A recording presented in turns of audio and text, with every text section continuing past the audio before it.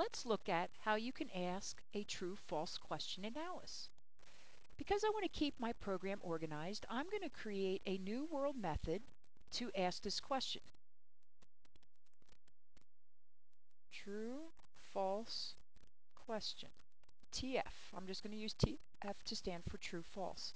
Now that I created my method, and if I want to ask the user for information, whether, let's say, the rules of multiplication of multiplying a positive and a negative number, I need to create something to hold their answer.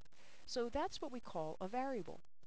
I can create a variable in this method to hold the answer. So I'm going to make a true-false answer variable. Since it's true-false, that means the type of value I'm going to hold is a Boolean. I select OK, and now this variable is created. But this variable is not in my program. Next, in my program, what I want to do is I want to put this variable to hold the information, so I drag it down. Right now, I really don't want a value of true or false, but I have to set it to something. So now I'm saying this variable true false is set to true. Really what I want to do is ask the user for information. In Alice, if you go to your world functions, in here there are all sorts of functions. And one function that you can use is they ask the user. You can ask for a number, yes or no, or a string. Well, if I'm choosing a true-false type of question, I'm going to ask them a yes or no question. So I set the value of the variable equal to, let me save, I set the value, instead of true, I'm going to say ask the user a question. I go down to other and I can type in my question. Is a positive number times a negative number always positive? Okay, so this is now going to ask the user that question. Whatever they put in, if they click yes or no, this variable is going to hold it. Now, after I get that information from the user, next I want to know if they put in yes or no. So if I go down here, I'm going to use an if-else next. I'm going to say if, and what I want to know about is the true-false answer. I want to know about what they put in here. So if their true-false answer, if I click on this, logic, equals true, what does that mean I'm going to do? So let's look. Is a positive number times a negative number always positive? Well, no, it's not. So if they answered yes, they answered true to this, they got it wrong.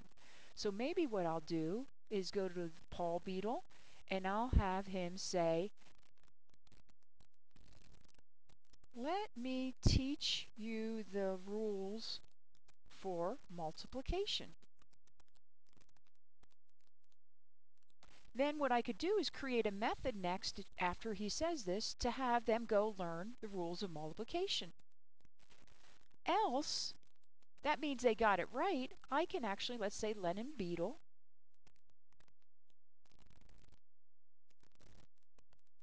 great job. You know your rules.